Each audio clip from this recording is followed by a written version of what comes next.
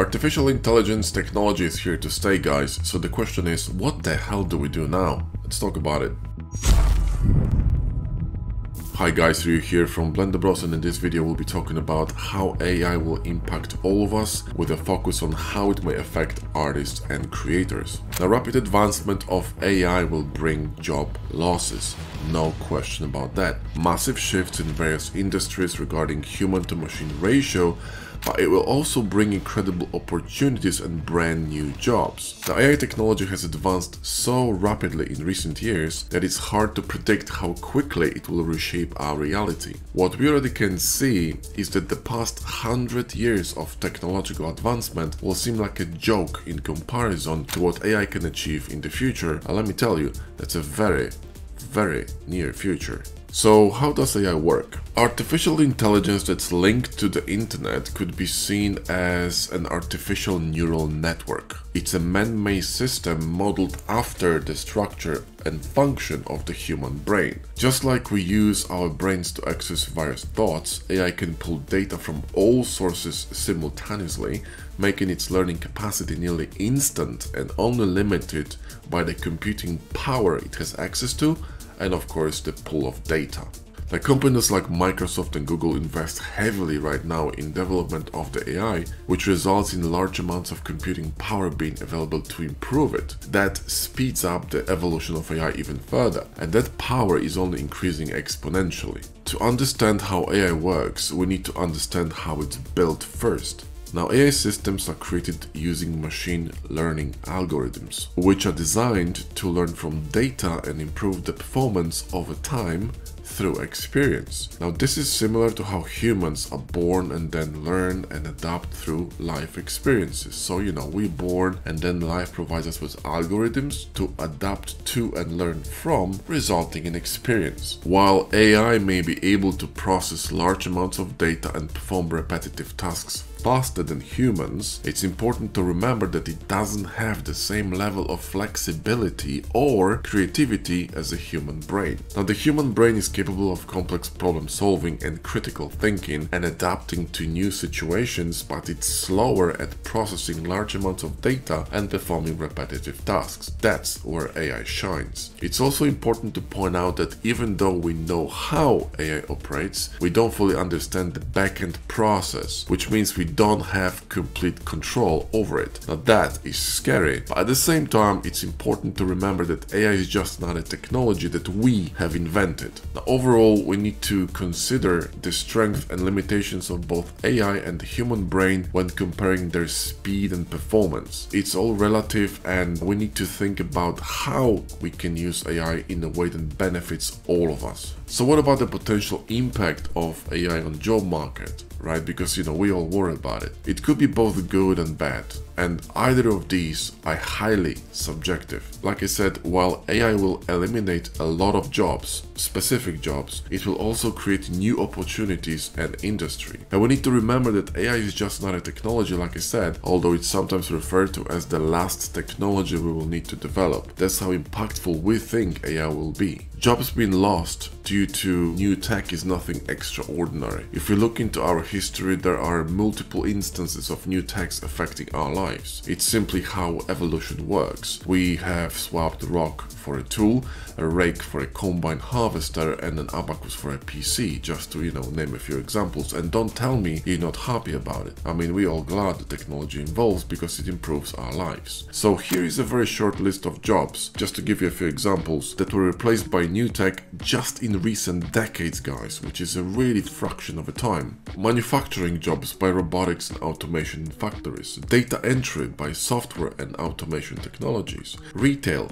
by self-checkout system and automation inventory management, customer service by chatbots and other automated systems. And speaking of chatbots, you should check the new chat created by OpenAI. It's freaking amazing. Transportation by autonomous vehicles and drones, agriculture by machines, machines, food service by automated stands, cleaning by robotic vacuums and other cleaning technologies, data analysis by artificial intelligence and machine learning, healthcare by medical technologies such as robotics, surgery and automated diagnostic systems, secretaries by office automation technologies like speech-to-text and autocorrect, travel agents by online travel booking, bank tellers by ATMs and online banking, typists by word processing software, telemarketers by automated phone system and voice recognition software, librarians by automated library cataloging systems and digital books, postal workers by emails and other electronic communication systems, stock traders by electronic trading platforms and algorithms, insurance agents by artificial intelligence and machine learning being used to evaluate insurance risks. Every year new jobs are being created, but also some old jobs are disappearing. That is normal. We need to get used to it. So this has already affected hundreds of millions of people. AI will have far greater impact on our lives, so I'd recommend bracing the hell up and prepare. You know, regardless of the technological advancement, we did not go extinct. We did what humans do best. We adapted. Now, even though this video applies to all of us, you know, me being an artist and creator, I would like to focus a bit more now on how I think AI will or could impact artistic world. There is a widespread panic and outrage among the artistic community regarding AI right now. The main reason for this is possibility of many jobs disappearing due to the increasing use of AI in creative industries. There is a fear that AI may be able to perform tasks that are currently done by human artists and creators, leading to displacement and reduced demand for traditional creative skills. You know, that's something to consider. Then another reason for the FOMO and outrage among artists is the fact that AI algorithms such as Midjourney, etc. are being fed data that is nothing else but copyrighted artwork created by us. So that's something that affects directly, you know, our work, but also our livelihood. This raises concerns about the use of copyrighted material without permission or compensation, as well as the potential for AI algorithms to create and distribute art that may be indistinguishable from human created works. These issues raise questions about intellectual property rights and role of AI in the creative process. So overall, the entire artistic community is concerned about the potential impact of AI on our livelihoods and the integrity of our work, and it's important to consider these concerns as AI continues to advance and be integrated into various industries. And if you think that Midjourney or similar sites are impressive now, you just wait a year if you want to be properly shocked. AI is nothing like traditional tech advancement when humans have to be involved all the time. It learns itself. It doesn't need us to evolve. The progress will be insanely fast and exponential. Now, I spent some time playing with Midjourney. It took me about 3 days or 4 days, whatever, and I created some art. You can see it on screen right now, and it's great fun. But I can tell you right now that composition and detail placement is not fully there yet. I saw many issues with both. Same goes to rendering hands, body language, and overall shapes of objects and the general flow in the image. There is much more to good images than just following the rules. In fact, remember that the best art breaks the rules, and that skill comes with years of practice, life experiences, and personal touch, which AI lacks. Another thing is that AI learns its skills based off of images that we have created. And let me tell you, majority of art on the net is shit. And that majority will hugely affect the AI algorithms. So the sheer fact that AI is using all these images to create its algorithms, it basically goes against it, because it's using the best and the worst images at the same time. So it doesn't have this kind of a judgment yet. I don't know if it will have a judgment, but at the moment it doesn't. So the artwork sometimes is really mediocre or really bad. So like I said, the technology isn't there yet, and I think it's not gonna be there for another few years. Nonetheless, AI is here and it will get better at what it does. So what do we do? Again, we bloody adapt. But how? That's the question, right? So let's answer it. There are several ways that artificial intelligence could potentially be used to improve art output and productivity for us as artists, okay? So here are some examples. So we have generating new ideas. So AI algorithms can analyze a large data set of existing art and identify patterns and trends. You can use it to research the web if you're looking for something specific. And this could potentially be used to generate new ideas or concept for us to explore. Image and video editing. AI can be used to automate tasks such as color correction, object removal, and image enhancement. We already have this. You know, Photoshop, content aware tool, it's brilliant. Music production. AI can assist with tasks such as beat matching or chord progression or even melody generation, right? So you can create, let's say, a piece of melody or maybe 10 of them and then think what you want to do with this. Writing and content creation. AI can assist with tasks such as language translation, content generation, and grammar checking. We have this too. For example, DeepL, the fantastic dictionary online, which translates way better than Google does. Then you have design. AI can be used to generate designs and layouts or to assist with tasks such as pattern recognition. Then you have interactive installations. So AI can be used to create interactive installations that respond to audience input and environmental conditions in real time. You know, this could be huge. Then you have virtual reality and augmented reality. AI can be used to create immersive experiences and to enable real-time interactions with virtual and augmented reality environments. And then you have animations and special effects. AI can be used to assist with tasks such as character animation and creation of special effects. Then you have data visualization. AI can be used to create visual representations of data and to assist with tasks such as data analysis and trend identification. Then you have artistic collaboration. So AI could be used to facilitate collaboration between artists, allowing them to work together remotely in real time. And finally, we have personalization and customization. And that's my favorite. AI can be used to create personalized and customized artworks for individual users based on their preferences and characteristics. So a bit like photo editing but on steroids, right? So what will happen in 5 or 10 years? You know, will traditional art disappear?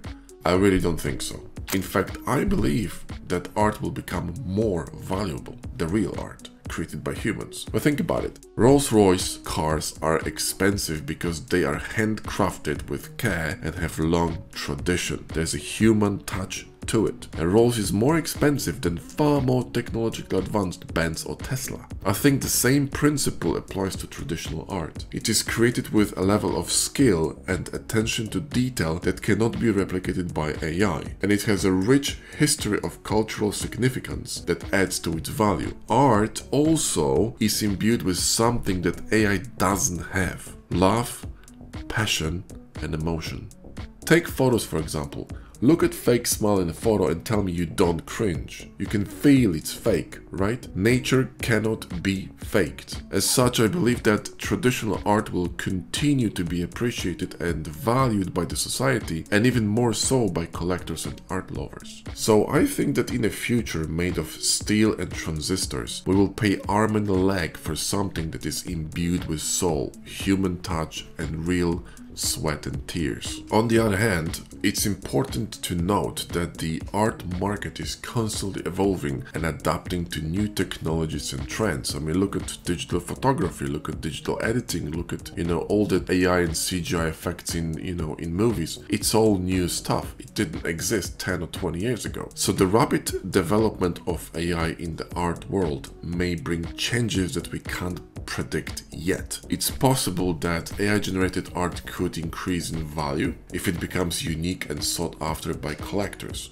That's possible. Not to mention that corporations and game studios will pick up cheap AI tech over expensive humans whenever we can be replaced. This means one thing: get good at what you do, study harder, follow your vision, and you know, you'll be fine. It's not good enough to be mediocre anymore, okay? It's time to get serious, guys. Instead of panicking about the potential impact of AI on the art world, we should consider how to use AI to improve our output and productivity. Guys, remember, remember, it's a tool.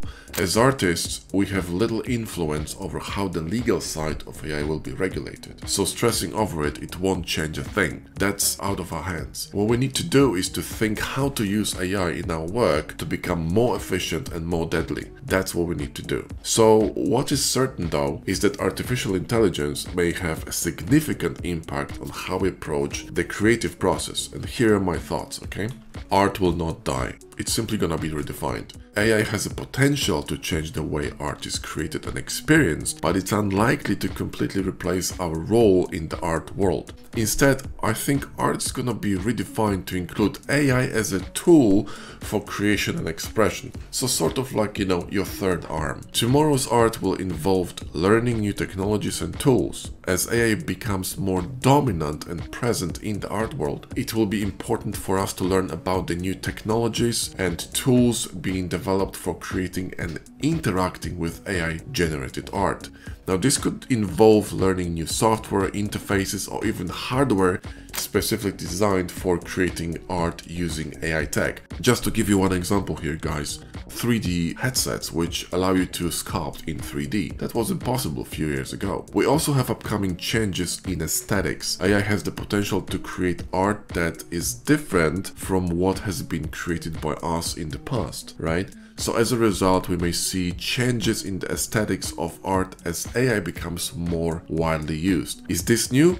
It's not new, guys. I mean, look at the medieval ages. The art was completely different than now. It's just a natural progression. We need to embrace it, not be scared of it. Next thing we need to talk about is the new opportunities for creativity. Now, while AI may automate some tasks, it may also open up new opportunities for creativity by allowing artists to focus on other aspects of their work. Now, that is huge. For example, artists may use AI to generate new ideas or automate certain tasks, freeing up the time and energy to focus on other creative projects. This is fantastic because it will basically save you time. And lastly, my advice to you is to become someone that others want to follow or imitate. Create art that is an example. So AI creates images by searching its database, which consists of works created by us, all of us. All the artists, right? Now, each of us is different and had different life experiences. That makes us special and very much alive. So no matter what AI does, it will never surpass human ingenuity and natural creativity because we experience something it cannot. We experience emotions.